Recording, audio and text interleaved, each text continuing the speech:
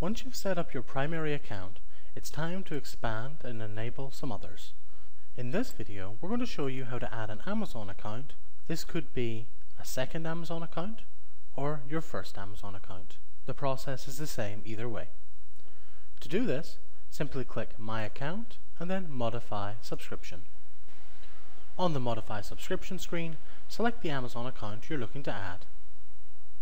In this case, we're going to add Amazon France. If you are going to add multiple Amazons, you could do several at once. When you're ready, hit Update. Once you've added your account, simply click on Settings, then Amazon Account Settings. Select the Amazon account you've added from the list, and it's time to enter your settings. We'll start by entering our MWS details. To start this process, click on Amazon MWS, right-click on the yellow button, and open it in a new window. Then close this down and open that new window. On this screen, you're going to log in to your Amazon account.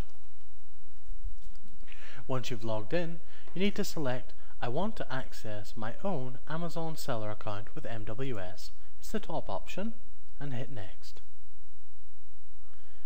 Select that you've read the terms and conditions and Next, and the details you need will be displayed on screen. Simply copy and paste them back into SellerExpress. Once you've copied these details back, you should put your Amazon business name into this box, and then you can update the other details.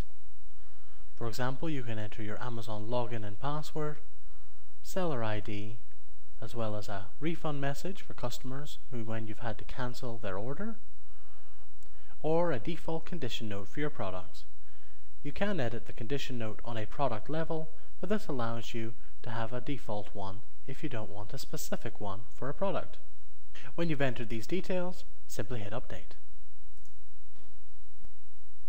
With the account updated, it's time for you to set up your pricing rules for this Amazon.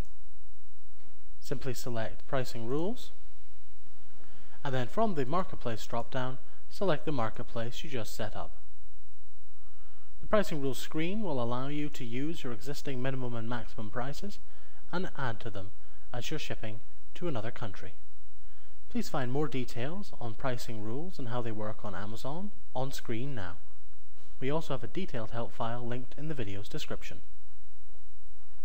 Once you've set up your pricing rules and have determined what products you want to list on which marketplace, you can enable your account by simply coming back to the Amazon account settings screen and clicking the red X. Please remember that once you've enabled your account, any new products, any stock quantity changes, and any orders should all be processed through SellerExpress. Thanks for watching this video. Please find more information in this video's description and explore and find out more at www.sellerexpress.com.